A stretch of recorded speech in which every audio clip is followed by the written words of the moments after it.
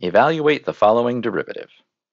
d dx of 6x squared minus sine x plus 3. So this is just a different notation, of course, d dx as opposed to the prime notation of derivatives. That's okay. We're still doing the same process. Two of these parts are polynomial based, and one of them is a trig function. So just go term by term.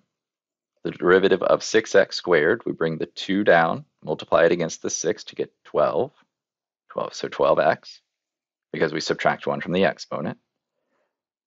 The derivative of sine is cosine, and we don't apply another negative because the derivative of sine is positive, so it stays the same sign.